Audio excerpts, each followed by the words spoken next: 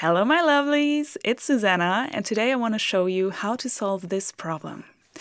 Given is a large square in which a small square is inscribed such that the corner of the small square is located at the center of the large square. That sounds a little bit confusing, so let's take a look at the picture first. We have our large square here. And in this large square, we have the small square such that the corner of the small square is located at the center of the large square. We are also given this side of length 6. And the question is, what is the size of the red marked area? Okay. That's what we have to find. I call the size of this area A, and we need the length of the sides. Since it is a square, both sides are of equal length. So if I call this x, we have x here as well, and the area is x times x, so x squared. This is what we have to find. If we know x, we can find the area. Okay, let's try to find the length of x. The only information we get is that from the center to the corner, this side is of length 6. That also means that from the center to this corner, we also have length 6, as well as from the center to this corner here, this side is of length 6, and as well from the center to this corner, length 6. How does that help us now? Well, we've built a triangle here, and one side of the triangle is of length x, what we want to find. And it is not any triangle, it is a right triangle because of our square here.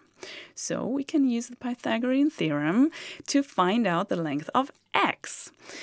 For that, we have to find the hypotenuse first. The hypotenuse always lies across the right angle. So if we have the right angle here, this side across that, this side here is our hypotenuse. Okay, then we also need the length of this side here, but it's the same as this one, so it is of length x. And then we're ready for the Pythagorean theorem. That says, take one of the sides of your right triangle, not the hypotenuse, one of the other sides. So we take this one, it's x, and square this, okay. Then add the length of the other side, not the hypotenuse yet. So the length of the other side is x, and square this as well.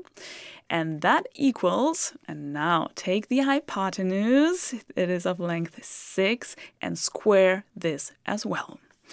We have one equation. We can solve this equation for x. We could simplify the left side. We have x squared plus x squared. This is 2 of those green x squared then. And on the other side, we have 6 squared. That is 36. If we want to solve our equation for x, we have to get rid of this 2 here. So we can just divide both sides by 2, so that the 2 cancels out on the left side and only x squared is what is left. And on the other side, 36 divided by 2 is 18. We could go further and solve this equation for x, or we could stop here, be a little smarter, and take a look at what we need.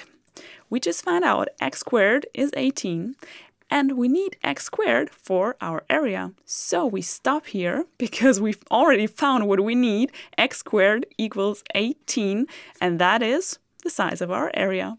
I hope you enjoyed it. If you have any questions, please let me know in the comments. I wish you a wonderful day, and I hope to see you in one of my next videos. Take care.